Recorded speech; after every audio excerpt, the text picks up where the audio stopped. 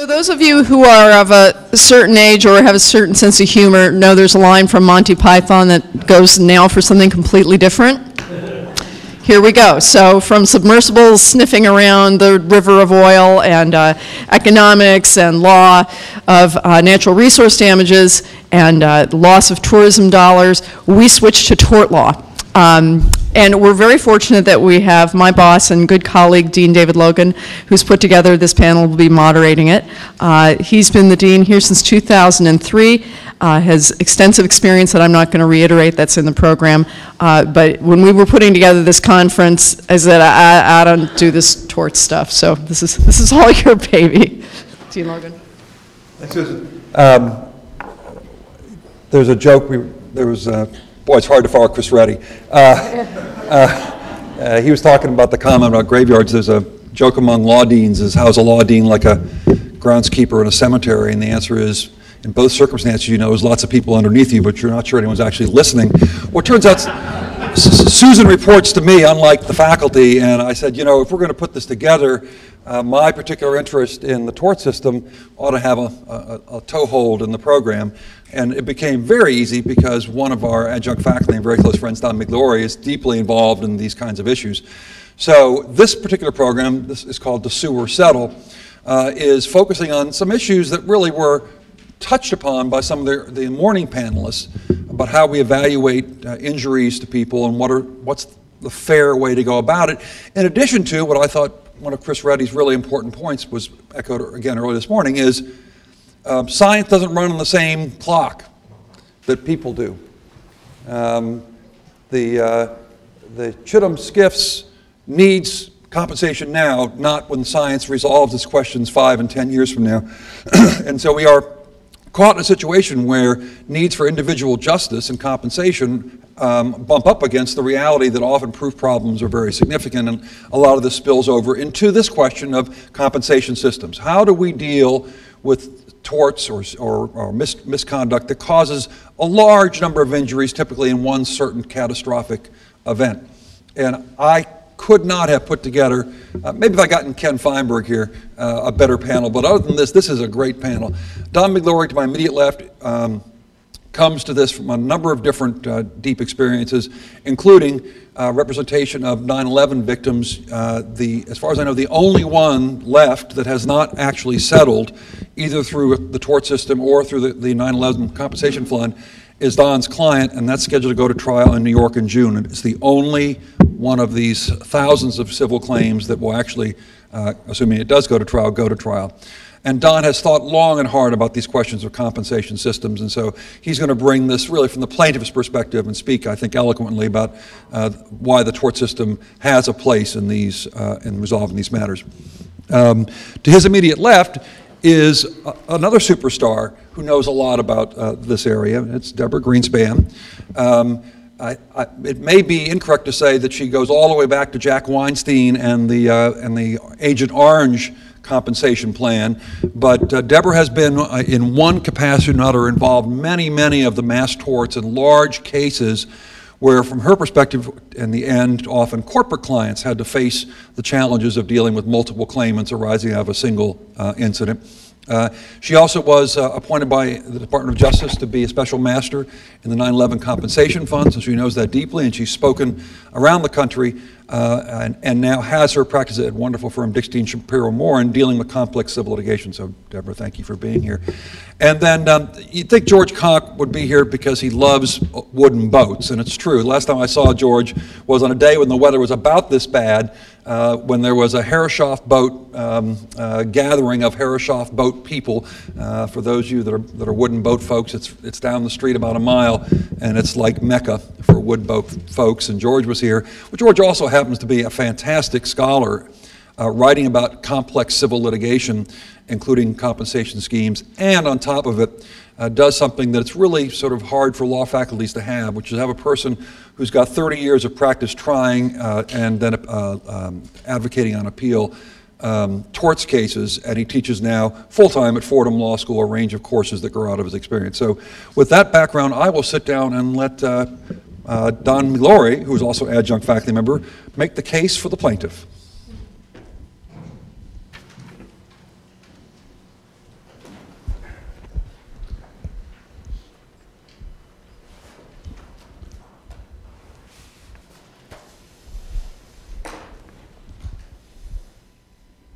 Well, I too am a Cranston boy, and my Cranston's going to come out a couple times, I'm sure.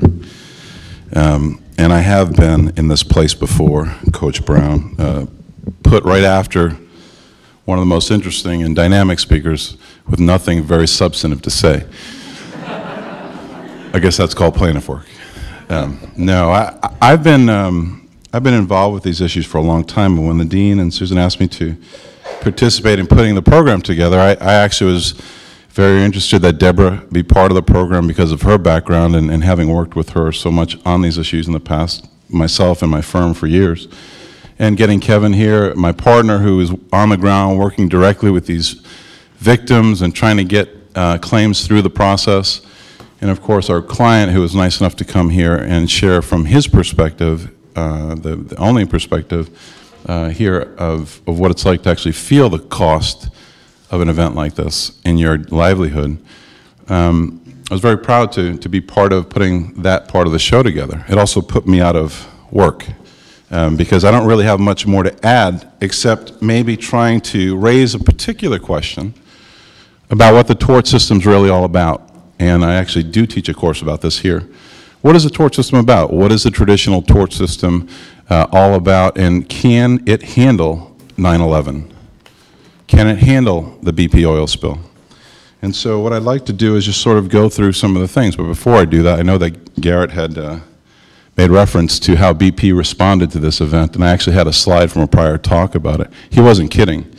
Part of their, this is Representative Markey who pointed it out, but BP actually did redo its response plan multiple times, but even after this event, it was 90% identical to its prior plans, and they kept talking about how they were going to continue to protect the walruses, even though they hadn't been in the Gulf for 3 million years.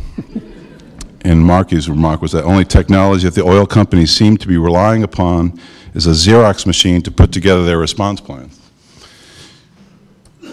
The civil justice system, the tort system, the one that's been handed over to us through the common law, is a system that's not just about getting compensation. It's an important component of it. But it's my belief, it's my strong belief that the system has many more components to it than just compensation. But within compensation, that has to be just. Discovery is the entire issue. The ability to ask questions, the ability to ask pointed questions, the ability for a victim of an event to ask questions relevant to that person is one of the most empowering things for an individual with a corporation that has allegedly done something wrong to him or her. The ability to get the answers and do something with those answers and shed light with those answers is also critically important and a fundamental part of the civil justice system. With that comes an accountability. After that process, the point and one of the major motivations for families like the 9/11 victims or the BP victims is to make sure that somebody's held accountable, not in a vendetta sort of way, but in a way that makes sure that there is some kind of legacy from that event.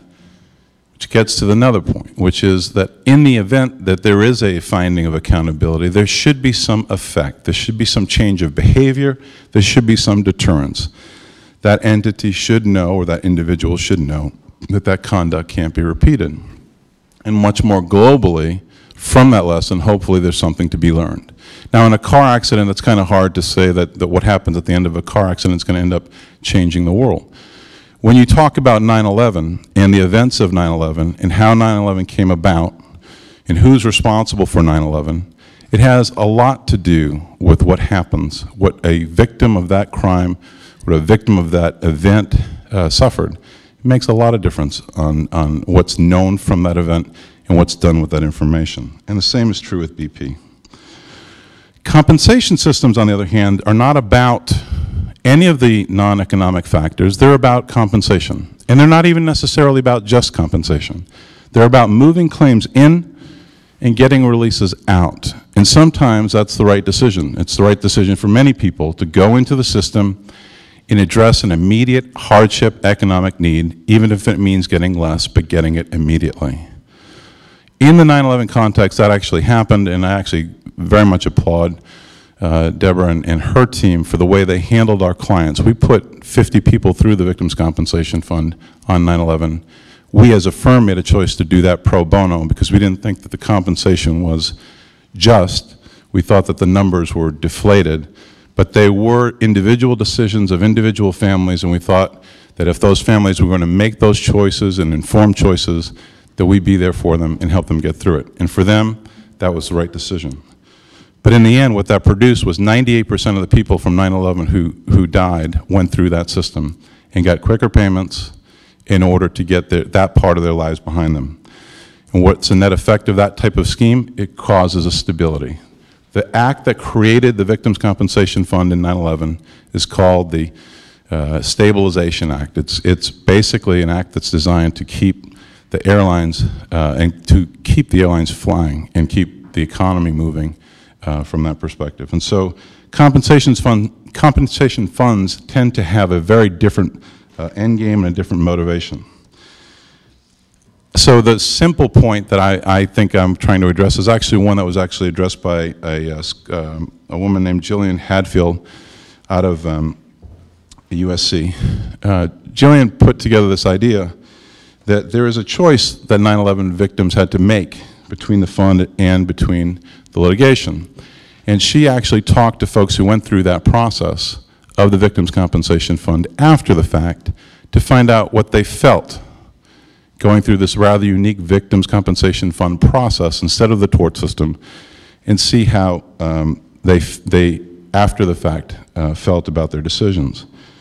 And she concluded a few things, but she did note that a lot of people, including Ken Feinberg, who manages both funds, or managed both funds, said that while the non-monetary goals were unrealistic, Feinberg, for example, responds that the 9/11 victims' desire to pursue information and accountability with his legal assessment that litigation will not produce these outcomes, and that the 9/11 Commission was a proper avenue to get information. Well, the 9/11 Commission was not designed to get information about what happened to people on planes.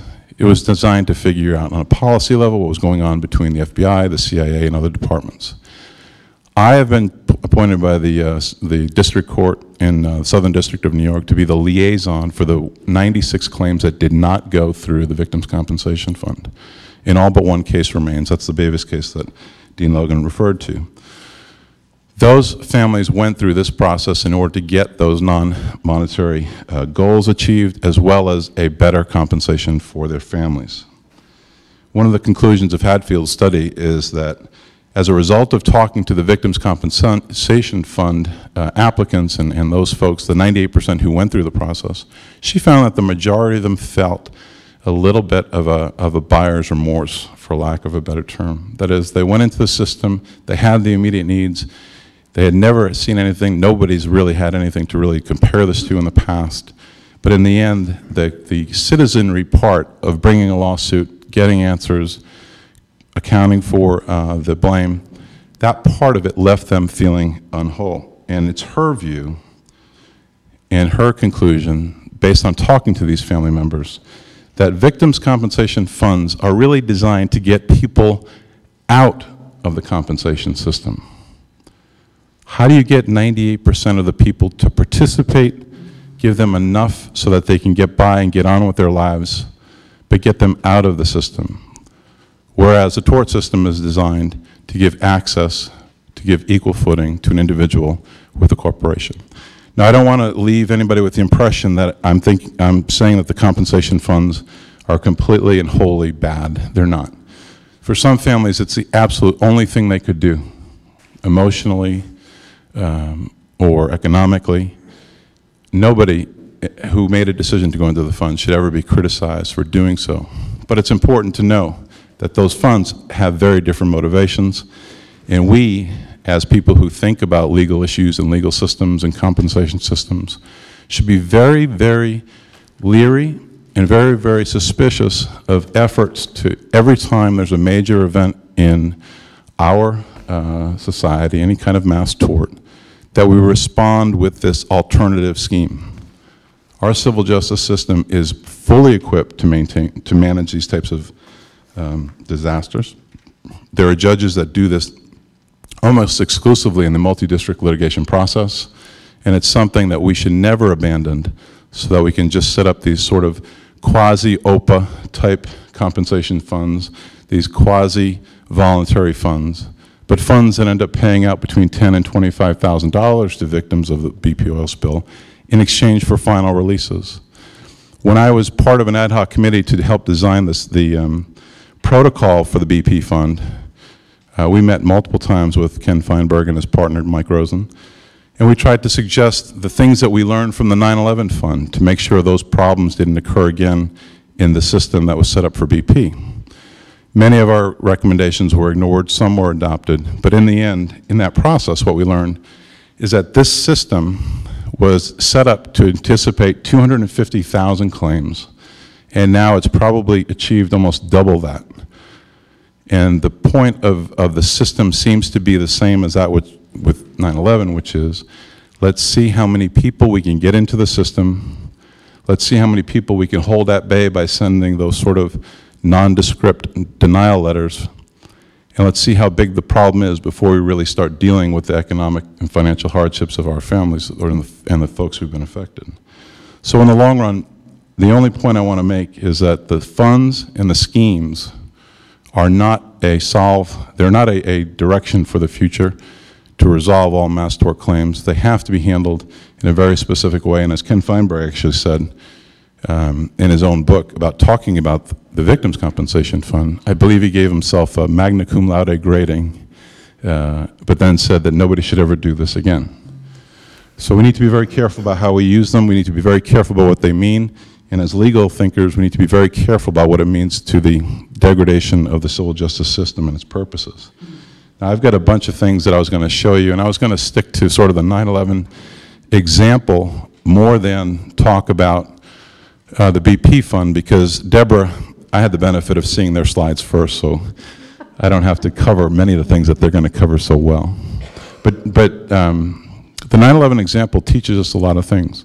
And I bet if we were to survey the people in this room about 9/11, I bet most people would say, well, that's a terrorist event. It was a crime. It's something that was a result of the FBI not talking to the CIA, and the CIA not talking to the FBI, and everybody failing to do what they should have. And if you're a Republican, it was because Clinton didn't bomb Osama when he had a chance. And if you're a Democrat, it's because George Bush didn't know what he was doing. But the truth of the matter is that what happened on 9/11 actually could have been prevented if folks at the last line of defense actually did their job, which is defend the checkpoints. And these checkpoints have not just been known to be vulnerable. These checkpoints had been invaded, had been crossed many, many times before 9/11. In fact, just 3 months before, Logan was the subject, as well as Providence Airport, of a Fox investigative news report where they brought bombs through, simulated bombs through the checkpoints, then put them on TV in March of 2001. I'm a Rhode Islander. I bet everyone here knows Quahog, Rhode Island very well. This is a clip from Family Guy, and I actually intend to show this at the trial. One of the reasons why we try these cases for the families that have the energy, the determination, or the ability to try them is to get information out into the public. Family Guy, for those of you that don't know, is a pretty irreverent show. I'm going to show you a clip from the show, and I want to see, just a show of hands, how many people think this may be over the line in terms of tastefulness. Sorry, little man, everything gets x-rayed. Wait, there's really no need to... On the good ship, Lollipop, it's a sweet trip to the candy shop where bonbons play on the sunny beach of Peppermint Bay. Let's hope Osama bin Laden doesn't know show tunes. God, I hope I get it. I hope I get it. How many people does he need? How many boys? How many girls? How many people think that's tasteless? You got a couple hands? How about if I told you that that was aired a year and a half before 9/11?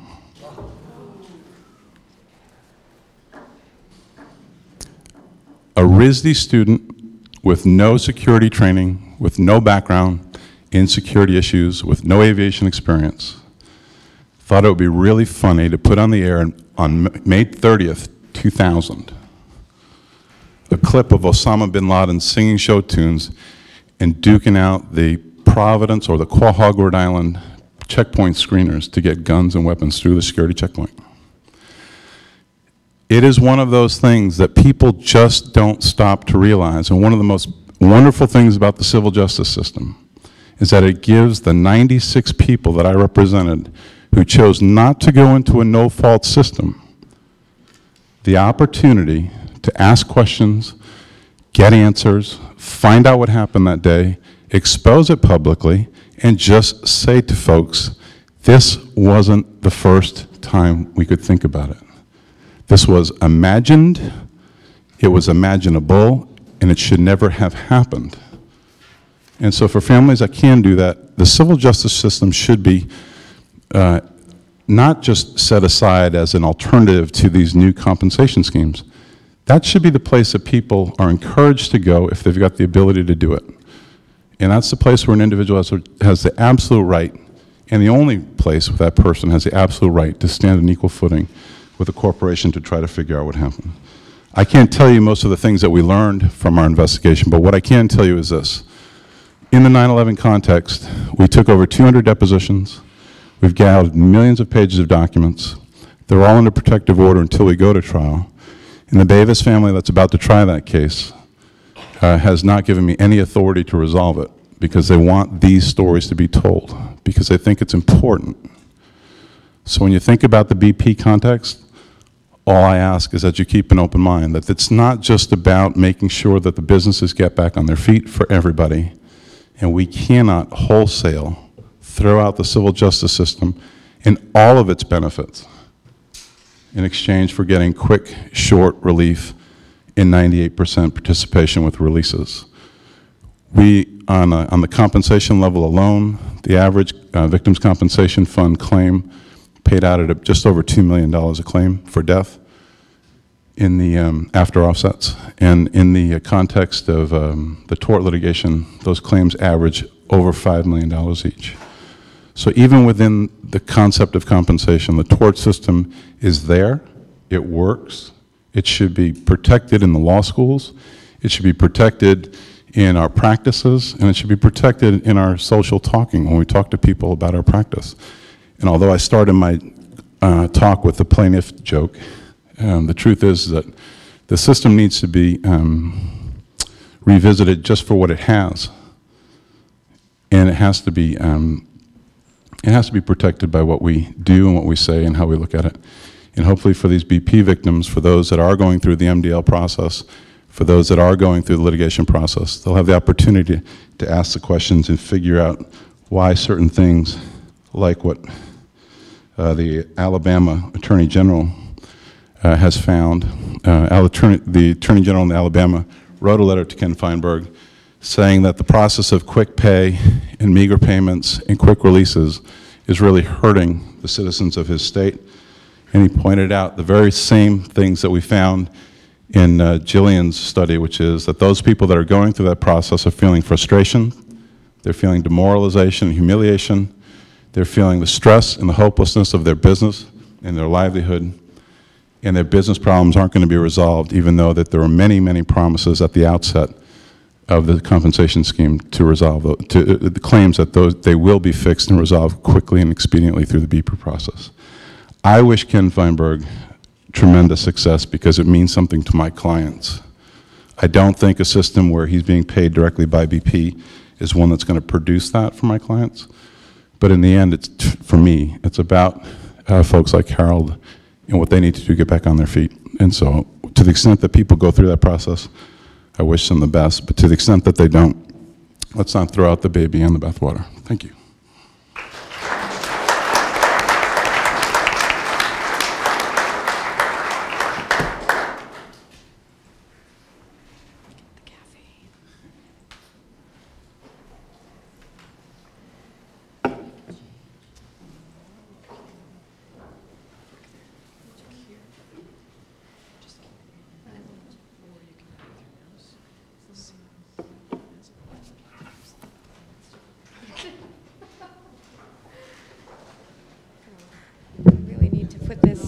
put this way down. Okay. Well, first I just want to thank David for, and Don for thinking of me and inviting me to this conference. And I hope I can provide some context for these compensation schemes, these funds that Don has just introduced in his talk. So you have a flavor for what they are, what they do, how you deal with it, and really what the problem is that they've tried to address, and some of the history of how these kinds of compensation systems have arisen. Wrong thing. So here's what we have. This is in a very simplistic form. You've heard a lot today about all the natural resources issues and the scientific issues, but from the perspective of people who have been affected by or directly affected by the oil spill, you have hundreds of thousands of people and businesses who are affected by this. There's all kinds of different losses, property damage, there's personal injury, there's economic loss, loss of business, loss of profits. I think everybody's pretty familiar in general with that. And you have cases were filed, I don't even know how quickly after the spill, but I almost immediately after the spill. Lawsuits started being filed in different jurisdictions. Took quite some time, really, to start to bring order, I think, to the litigation process. And then you, of course, had all the political pressure, the media. I mean, this fund was set up with a handshake with the administration and BP. This is not, it was obviously stemming from the public perception and the concept, the idea that something needs to happen right away. BP needs to step up to the plate and do something quickly. And it needs to look a little bit more independent than just having BP hire a bunch of people and start processing claims. So that's kind of, the origin of this. But here you've got hundreds of thousands of claims. They're not going to run through the litigation system in 6 months. And people are, they have economic needs, immediate economic needs. And so some of the question is, well, how do you balance those things? Can you afford to wait for the whole legal process to run its course, which will be, I don't know, Don, how long you think, or how long this is going to take to start resolving claims through that process. But anyway, that's the outset. So how do you address them? There's real life issues. Is there an alternative? And I think what I'm hearing Don say is that these are not mutually exclusive alternatives, that there will be options, if you can set up some sort of system, that might be the right thing for some people, litigation might be the right thing for other people. But if you're going to set something up, how do you do it? What should it address? How do you know that you're really establishing something that's effective and helpful and useful? So what I'm going to talk about a bit is some of the history and some of the things that have, some of the compensation systems that have been set up in other contexts that give us, we can learn lessons from those experiences. There are, I categorized 3 different types: court-supervised settlement processes, statutory programs, and some sort of voluntary program. The court-supervised example is really something that will come out of usually a class action, maybe a bankruptcy, or some other aggregation of claims where there's a massive number of claims. And cases are proceeding through litigation. It's not like there is no litigation. They are proceeding through the litigation process, and at some point there's a resolution or a mass resolution of these claims. They're not resolved on an individual basis. And the examples are things that I think everyone's familiar with. Asbestos litigation is sort of the, perhaps the biggest example, where claims get resolved now very commonly through bankruptcy trusts. The silicone gel breast implant litigation is another example of that kind of resolution of mass claims. These kinds of mass resolution programs are set up to run for multiple years. They're usually set up with some kind of a schedule where claims are valued on some consistent basis, not on an individualized basis. So if it's a medical issue, you may have defined 5 or 10 different medical conditions, and everybody with condition A gets the same amount, everyone with condition B gets the same amount of money. And that's how they're developed, so that you can run them as an administrative process. There's oversight from a court. There's often oversight from the plaintiff's attorneys that have been involved in the litigation in one way or another. And it's funded by the defendants, the companies that have been sued in the litigation. That's where the money comes from. And how that operates is another story. There's not too many examples of statutory programs of pure compensation. There are different kinds of programs that have been set up to address various issues where there is an interest perhaps in promoting a certain activity or product, and some of the cost of doing that is to pay into a fund that will compensate for certain kinds of injuries. The 9/11 fund is, of course, there may be one other example of something like this, but it's I think in recent years a fairly unique experience. This was, I'll digress for a moment and explain a little bit more of my understanding of how it was created. As part of the, I think I have a later slide on this, but it's part of the Airline Transportation and Stabilization Act, which was passed 11 days after the 9/11 attacks. And that act was what set up the TSA that we all enjoy so much when we go through the airports. And it created a variety of procedures and systems for dealing with transportation security. And one of the things it did was cap the liability of the airlines and some other entities for the 9/11 event, because there was this sense at the time, which was I think a fairly, a point in time when people didn't know a lot, and when there was a lot of concern and speculation. I don't think there was full knowledge at all about what really happened, certainly at that point in time. But there was fear that if there was not protection for the transportation industry, then it would fail and there would be severe economic consequences. But the Victims Fund was sort of the quid pro quo. It was, if you're going to cap the liability, then we need to offer up some sort of system for claimants to get compensated quickly and easily and without spending years in litigation and fighting it for this capped amount of money. So that's, it was put into the statute fairly late in the day. I don't think it got a lot of, based on interactions I had with members of Congress, I don't think people spent a lot of time thinking about it. And it was set up as sort of a skeletal structure to be implemented, to be figured out later down the road. I've also mentioned voluntary private programs because there are plenty of examples of companies that see an issue with a product.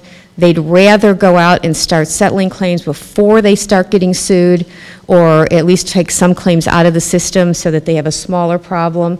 That does happen, and those you don't hear very much about because they are privately implemented. So why would you have an alternative program? It could be quicker. It might be quicker than the litigation process. I mean, certainly the 9/11 victims were paid in under 3 years. We're just going to trial in the one case, which is 10 years later, almost 10 years later. You can have what we call in this world horizontal equity. That means that if you have a like situation, similar claims, they'll be treated similarly. That may not happen if you have cases litigated in various jurisdictions around the country. You may get very different outcomes. You can have some flexibility if you need emergency relief. The 9/11 example is one. There were we had these advance payments. The day that we opened the doors for that operation, people could come in and get $25,000 or $50,000 if they thought they needed it. Not too many people did that. Some people felt a real economic need, and they did opt for those benefits. I have not ever personally done a study of this, but just knowing what it costs to undertake smaller scale litigation, if you're talking about addressing hundreds of thousands of claims, you can administer a program at something of a lower cost. You give up some things in order to do that, but there's a lower administrative cost to it. And you can provide a degree of certainty. If you go into the court system and you put your case on, your experienced lawyers will have a sense of how they think it will come out, but you never know how it's going to come out exactly. There is a risk. There's always a risk when you walk into the courtroom. in a compensation program, if it's set up properly, you should have a reasonable idea of what you're going to recover from it, so that you know what you're getting into. The downsides, you might get a lower recovery. I think that's what Don's saying. You probably will get a lower recovery, or on average, you might get a lower recovery. It may not be the same for each individual, but you might also have more people recovering from the system. It may be very difficult to set the level of compensation if it's very, very early and you haven't had a lot of experience with the particular claims or the products or the torts or the legal issues. Then you may be setting the compensation amounts at the wrong level. I think this is something Don really picked up, and it limits the discovery of information that might be pertinent to understanding the causes, the risks, so you may not get the full story out. In some situations, I think you certainly have tools to get the full story out or much of the story out if there's investigations of incidents, but perhaps that doesn't dive as deeply as you might in a particular litigation. And of course, if it's not well administered, it could be a disaster. There is certainly, you certainly have to operate the program properly, or you may fail in all respects. I don't know, I know we have limited time. I was going to go quickly through a couple of examples. One, the silicone gel breast implant settlement. It's a product that was on the market for 30 years before anybody really started bringing claims, and the litigation bloomed when there was a television program that addressed issues or complaints that people had about the product. And within a year, there were hundreds of cases, if not thousands of cases, lots of class actions, and it was referred to an MDL court. Ultimately, 400,000 claims.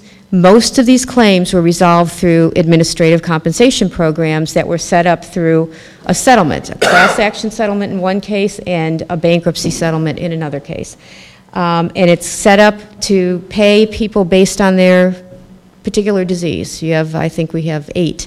And there's a specified amount. You get paid if you have this condition. You have to submit documentation for it. But once you do, there's a set amount of payment. And each of these different programs was set to run for 15 years so that people could come back in if they later developed a condition. They didn't have to make their claim on day one and decide what they were going to take. They did have to decide that they were going to be in the program. There was either an opt-out requirement. In both cases, there was essentially an opt-out requirement. That had to be done up front. But once you were in it, you could wait and see if you developed a condition and then make your claim. So you didn't have to do it right away. Just one of the 2 programs that I'm talking about has paid over $1 billion in about a 6-year period for 101,000 claims. Payments from $600, which go to people who just submit an affidavit of product identification and nothing else, to $300,000 to people who have certain kinds of conditions. Just to give you a sense of the range. Now, some of those cases in litigation would have yielded recoveries in excess of $1 million, but I know from the defense side it costs over $1 million to try one of those cases. So there's a lot of expense there and fees that come out of your $1 million recovery. So here there also may be some fees that come out of your recovery, but the fees are capped in the program. I won't go through all the, yeah, so I'm going to flip through very quickly. Just quickly on bankruptcy asbestos trusts, it's sort of the same kind of pattern. You get paid by your disease condition. These trusts are set up to run for decades so that future claims are addressed in the trust. I did want to say something more about the 9/11 fund. And I know George is going to get into some of these statistics.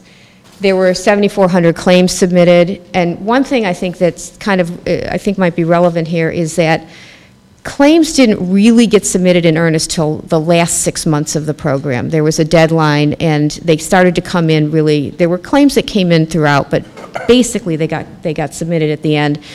And for a variety of reasons, people were assessing their litigation options, and they were meeting with the fund, because a lot of what we did for the first 2 years of the fund was to sit down with people and talk them talk to them about what their claims were, and what they would likely recover from the fund. And I have to say, even though there was a schedule published, this was a very individualized process. Each claim was treated on its own merit individually, discussions with the claimant, hearings, meetings, very, very hands-on process to evaluate these claims.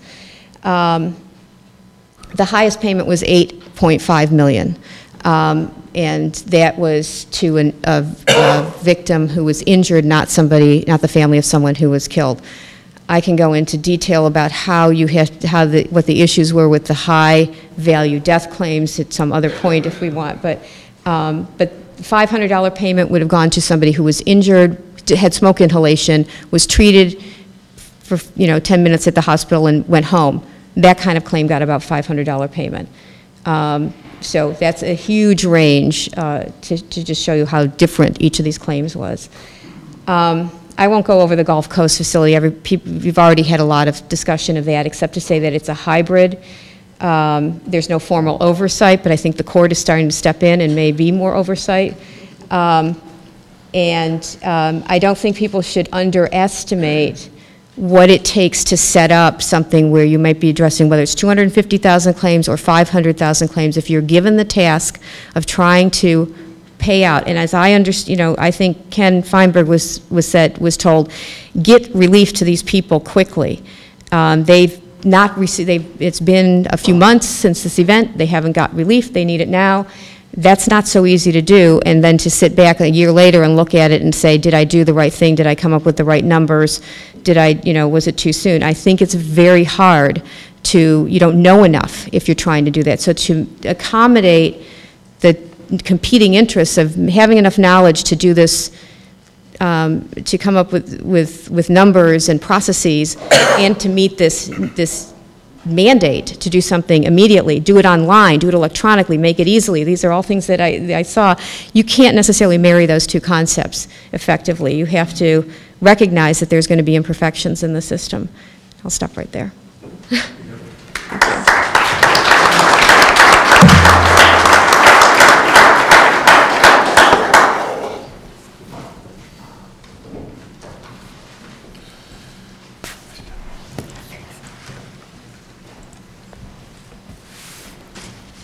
Great.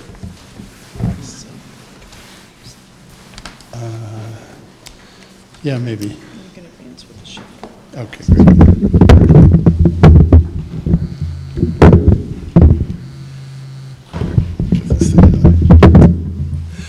Good afternoon. Well, I thought somebody should show a picture of a decent-looking boat. So as David mentioned, I have wooden boat disease, and I got 3 wooden boats. And this is my favorite.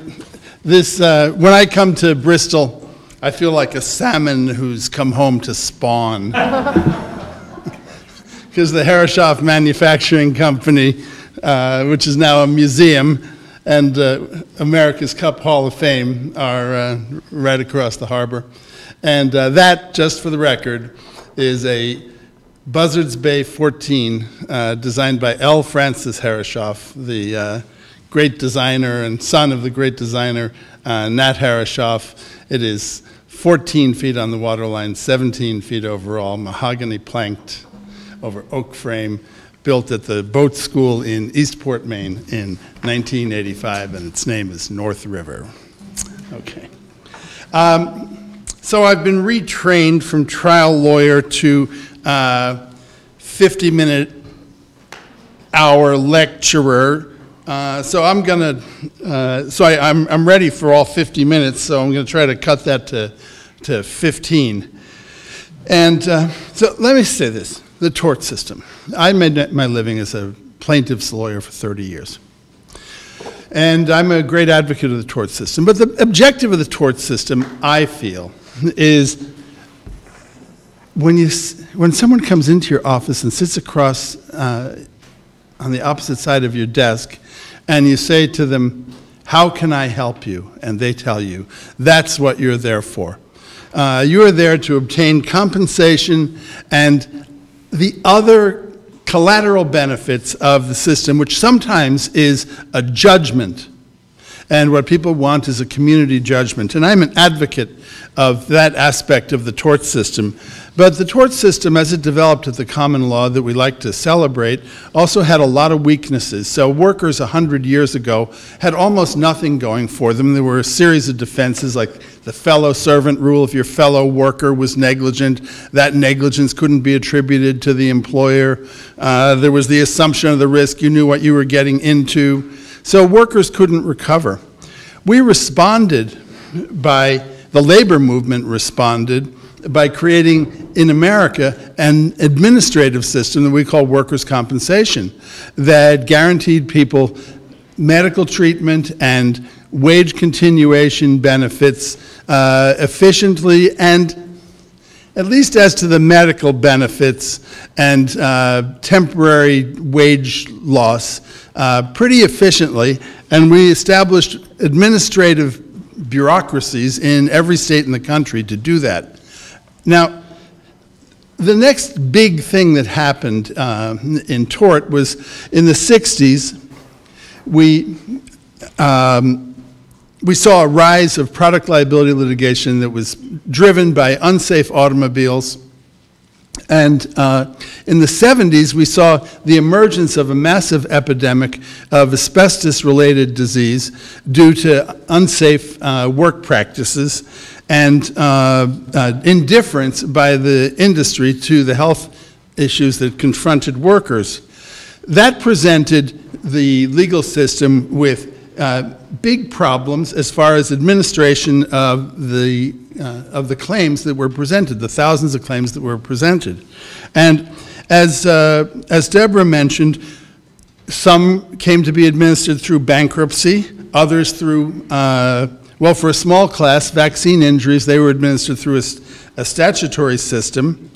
Then there was judicial administration through the MDL settlements, and then there was the unique 9/11 settlement. Now, I just want to say a few words about one type, and that is the MDL settlement in Vioxx, because I was in the Vioxx litigation. I worked on a post-trial at the post-trial on I think 4 or 5, I forget, of the 18 cases that were tried. And in those 18 bellwether trials, 2 out of 3 were won by Merck. They were mostly won by Merck on the issue of individual causation, where people came to the jurors came to the conclusion that this person was a heart attack waiting to happen. There was uncertain or uneven or unclear evidence about whether that person would have heeded a warning and the like. But there were 4 major punitive damages awards, 4 major awards of compensatory damages, including the one in which I was principally responsible for the appeal, McDarby versus Merck. And if you look that up in the New Jersey Superior Court reports, that is the only comprehensive review of the facts in that case. And the facts that we developed in that case were that Merck was looking at a crisis. They had 5 products that were coming off patent, and they needed a big seller, and they oversold this little tested product as though it were a miracle drug. And jurors recognized that, and for that reason, and because conscientious scientists had studied the actual use of the drug and the impact on the millions of people who took it, that the company was led to withdraw the product from the market. So in that case, we had a court-supervised settlement fund, and 85% of the plaintiffs had to agree to it. 93% did. But I want you to remember that the reason that 93% of the people signed up was that everyone who was a plaintiff knew that the plaintiff's lawyers had put millions of dollars into those cases, taken tremendous risk, gone to verdict, and had enough of a database to be able to realistically assess the risk on the plaintiff's side, and the same for Merck. No company could ask for a more skillful or determined defense than Merck mounted, and that its defense lawyers delivered. And at the end of that, there was an agreement, and we had a lot of what we look for on both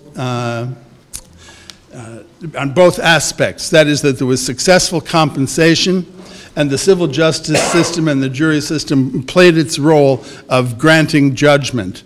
And so, if you ask me what's my preferred approach to what we'll call mass torts, my answer is Vioxx.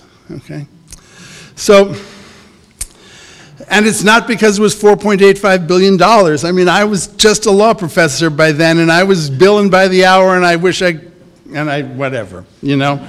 I didn't have a percentage of that. I wish I did. Okay. That's why you go adjunct.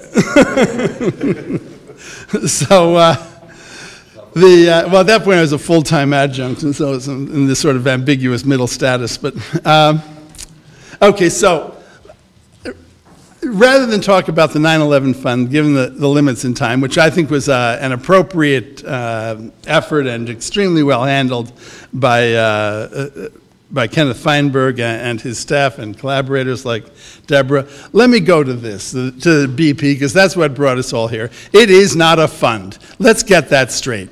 This is not a fund.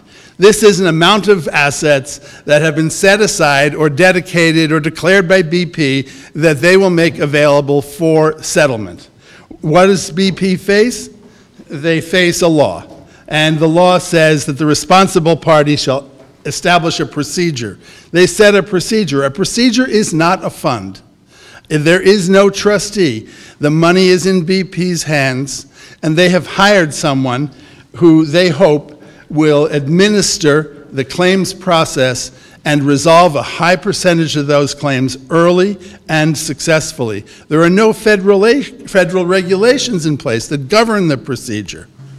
There is a procedure, and there's a slide coming where I left out the most significant thing in some ways. There is an oil pollution fund. It's administered by the Coast Guard, and if you go there, it tells you to go to the GCCF, because you only go to there if the responsible party has failed and refused and is unable to pay. So it's really not an actor in the process at this stage.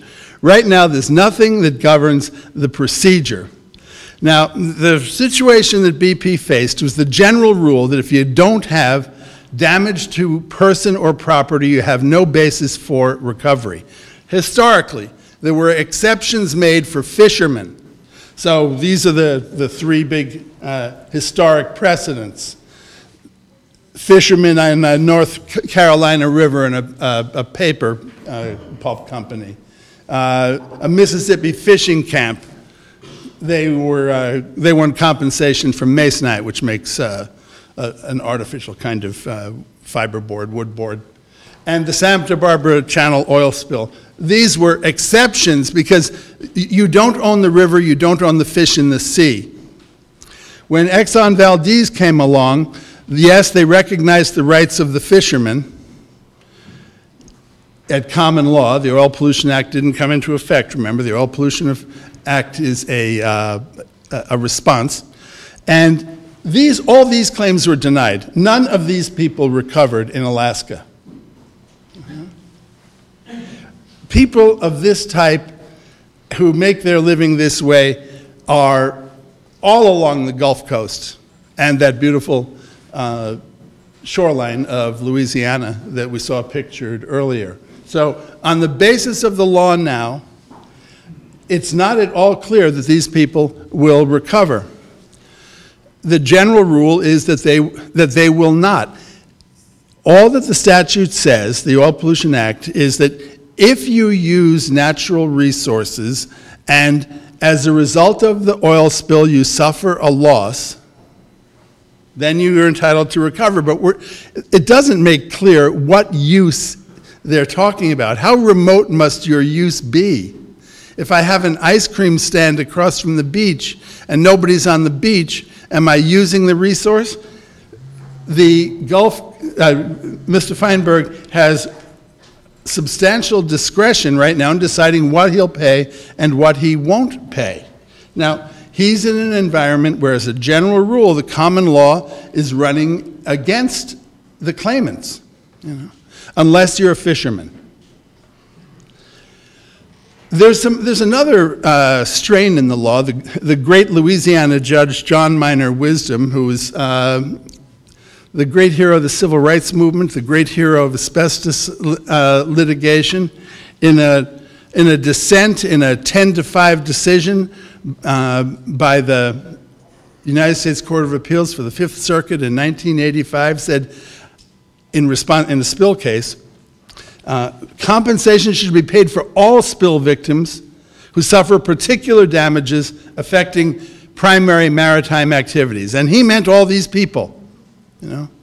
Fishermen, users of the waterways, this is his list, right?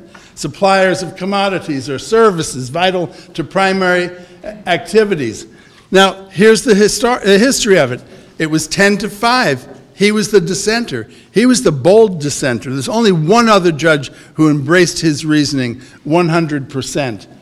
The situation that Kenneth Feinberg has to face is, in order to settle these claims effectively on behalf of BP and to fairly administer the company's obligations under the Oil Pollution Act, am I going to compensate all these people or not? If you want to settle quickly, you should expect to settle high. BP has a difficult time with that. They're already of the view that he has started to settle too high. But now let's look at another side of it, which is who is Kenneth Feinberg and what is the Gulf Coast Claims Facility? This is the language from their contract.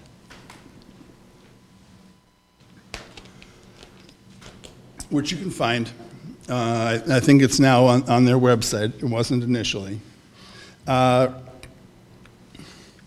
He's to be guided by federal law. All claims shall be made from the fund, and he'll make an independent determination. He then held himself out as a neutral fund administrator. Now you know that there are thousands of claims that have been, and hundreds of actions that have been filed and consolidated in the United States District Court for the Eastern District of Louisiana, supervised by Judge Barbier. And the plaintiff's lawyers made a motion for supervision of the GCCF. Now there is nothing in the books that said, what is a motion for supervision? You know, you will not find it in the Federal Rules of Civil Procedure. You will not find anything in the federal regulations, because there isn't anything in the federal regulations about governing this procedure. And the plaintiff's lawyers went and said, we want Feinberg to be supervised. We don't like the way he's holding himself out as a neutral fund administrator. Frankly, using the aura of the 9/11 fund to settle commercial claims on behalf of an oil company. Isn't that a straightforward statement of what was going on and the reason for the alarm that the plaintiff's lawyers expressed? So they got a copy as a result of the miracle of discovery of his contract. And one of the exhibits to it said, we will perform the following claim intake services: review services, evaluation services, settle cases, administer claims, and manage your database. Mr. Feinberg obtained an opinion letter from the most widely quoted legal ethics expert in the country, Stephen Gillers, who said, you are not in an attorney-client relationship with BP. You are an administrator. You own none of the attributes of the attorney-client relationship, including loyalty and confidentiality to BP, paren, brackets, not stated, who are paying you $850,000 a month? 1.25. Now it's up. It went up to, that was the first year. They renewed it and went to $1.25 million a month. Not that he's not earning it. Now, so Professor Gillers says he's not in an attorney-client relationship. Well, let me tell you, around my home port, that kind of work, that's what we call the practice of law. And here's what the ABA model rule says. These are the functions of a lawyer: advisor, negotiator, advocate, evaluator. He's contracted to do all those things. So Mr. Feinberg is an attorney for BP. And as a result of Judge Barbier's orders, he changed the homepage, and now it says, Mr. Feinberg and the GCCF are acting for and on behalf of BP Exploration and Production Incorporated. Now there's a straightforward statement. That's very different from an independent and neutral fund evaluator.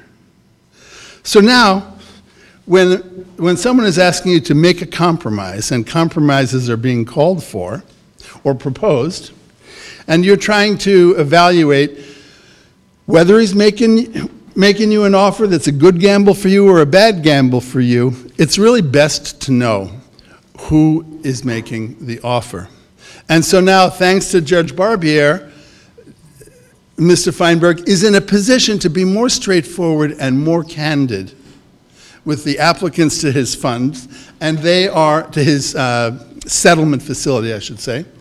So we have Judge Barbier to thank for that progress, and also for insisting that every claimant be told that he has a right to consult an attorney of his own choosing before accepting any settlement. So I'm going to conclude with this one. This is the slide that has the missing thing, which is the Coast Guard is the administrator of the Oil Pollution Trust Fund, and which is a complicated fund, and it's funded by a per barrel tax, and it has a lot of different functions and works under a bunch of different statutes. And so on the books, they are the only ones who, or maybe the most likely candidate now to perhaps supervise this kind of claims facility. But I'd suggest that we look at it afresh, because we're trying to determine what will be and what should be the legal legacy of the Gulf oil spill. So let's start from scratch. Who should oversee it? Let's start first with, this is a statutory duty. The duty is to establish a procedure. Yet we have no regulations to describe what that procedure should be. Who should administer it? Who should audit it? Who it should report its rules to? No one to determine what is the scope of the obligation under the Oil Pollution Act? Should we give that to an MDL judge in New Orleans? You know, MDL judges have been good in these circumstances where you've had lots of litigation. I mean, let me tell you, the Plaintiffs' Steering Committee in the Vioxx litigation, and I worked for two of those firms, Weitz Luxembourg and Lanier. Actually, they weren't even on the steering committee. But I can tell you that the Plaintiffs' Steering Committee, people like Chris Seeger at Seeger Weiss, they're a formidable group. So when we say that MDL judge supervises, the real truth is that these things are basically run by the Plaintiffs' Steering Committee after a process of complex and protracted negotiation with the defendant, in that case, Merck. So I don't think that MDL supervision, even though Judge Barbier has stepped into the void, is really the way to go, because we don't have an other side when we're looking at a statutory procedure like that in the BP cases. Note that 2705, section 33 U.S.C. 2705 of the Oil Pollution Act requires the spiller, the responsible party, to make interim payments. You know, unlike the tort system where you can just get a lump sum payment at the end. So this is an obligation that begins on day one. I think that neither the MDL court nor a special master appointed by the court is really the way to go. The Minerals Management Service, I'd suggest no. You know? For reasons that we've heard earlier. The Coast Guard, listen, I have 3 boats. I am enormously grateful to the United States Coast Guard. You know, they're the only ones that answer the call when my engine died off of Black Island at sunset, last summer. I am happy to have them do the response work and the other work of the. But I think that maybe the agency that we should look to is the United States Department of Commerce to set a decent set of regulations. At any rate, that's for congressional hearings and the like. I'll just conclude with the observation that there's a big regulatory gap here and that we need a formal recognized structure to handle the situation when an oil spill triggers the obligations under 2705 and 2701 of the Oil Pollution Act. Thank you.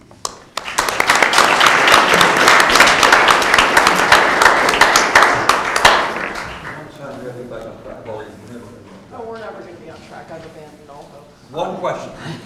Going once, yeah. Al James, Lawson here at RWU. I had a question about the issue with mostly fishermen being affected, as opposed to... Well, I didn't say most. As opposed to the person selling ice cream on the beach. How would the Admiralty Extension Act affect that? I don't know the answer to that question. We got an Admiralty lawyer here. I just read the Admiralty Extension Act yesterday on the train. And look, there is a long-standing obligation of maintenance and cure. And that's a traditional Admiralty remedy. And even if we didn't have the Oil Pollution Act, there might well have been an obligation, because the Deepwater Horizon was a vessel, that triggered the maintenance and cure provisions of the Admiralty Extension Act. There's actually an issue, there's a couple of cases out there that would say a well is not. Right. So the fact that it's a well raises the issue of it. So it's not as clear as people would like to think. Got a break up? We have a quick break coming, and then come back. We'll have the remarks from Senator Reid, and then our last panel. And I know it's a long day, but this is the heavy hitter panel, man. You don't want to miss it. So get back as soon as you can. Thank you.